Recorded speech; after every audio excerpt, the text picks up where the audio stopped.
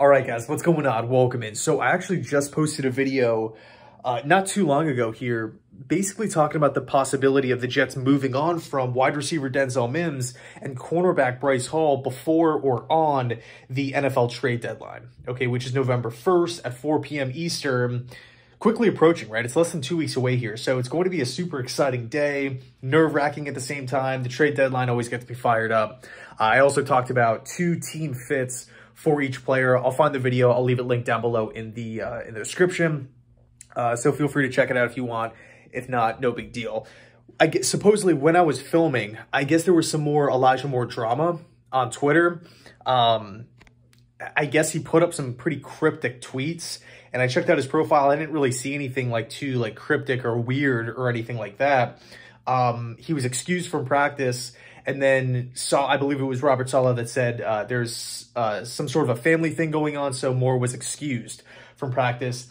People were tying it into Moore's frustration after the Packers game where he had 0 targets. And in fact, he actually tweeted back at Rich Cimini, who said, hey, Elijah Moore, I mean, this is pretty shocking here, but Moore had 0 targets. Moore pretty much just voiced his frustration and, displeasure with it and everything like that. And I remember posting a video on it a couple days ago. To be honest with you, to me, it's not that big of a deal. I mean, if there's something going on with his family, I think that should be the first, where he's, excusing himself from practice. I think that should really be the first, point of attack. Like that should be the first thing that we got to worry about here. Not, is he quitting on the Jets, or is he, being a head case or anything like that? I mean, hopefully everything with Moore's family is okay. This guy has to leave practice. That's first and foremost. Secondly, even if it is, let's say it wasn't, he had nothing going on with his family. If he was just frustrated, at the end of the day, he is only 22 years old. 22. We're not even through the first half of his second NFL season yet. For a guy that has been absolutely dominant in college, gets to Jets training camp, lighting up Jets corners, really doing a good job. I mean, people were calling him the next Antonio Brown and this and that, 2nd round pick, highly regarded. I mean, man, also, we look at his Ole Miss career. He was racking up tons of yards and catches and touchdowns. This guy was all over the place, right? That Lane Kiffin offense, they're used to dropping 40 on defenses all the time in the SEC.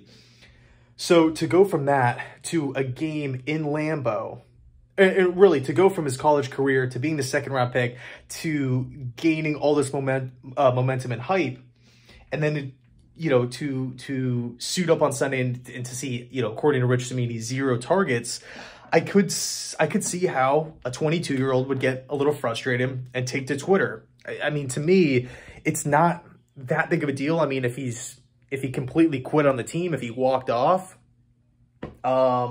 maybe there'd be an issue. If there was an Antonio Brown situation where he took off his jersey, if there was a Ronaldo situation, this just happened yesterday, he just left the game, just took off, maybe it would be a lot bigger of an issue. But I mean, he didn't have a good game. The quarterback, he didn't have any catches, 0 production overall.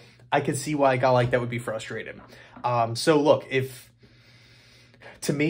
this is happening in week 14, week 15, week 16, where he's, if he's quitting on the team, then it's going to be a problem later on. But I mean, it was literally week 6, and I'm not too worried about it. Again, I think the first thing that needs to be talked about is Moore's family. I hope everything on that front is okay, and, he's okay as well. So to me, and maybe he tweeted something cryptic and he deleted it. I don't know. But to me, I'm not really too worried about it. 22 years old, still on his rookie deal, not even halfway through his 2nd NFL season. I'm not worried at all. So let me know your thoughts down below in the comment section. Hopefully this whole thing gets cleared up. Hopefully everything with Moore's family's okay. And yeah, let me know your thoughts. And as always, thanks so much for watching. Go Jets.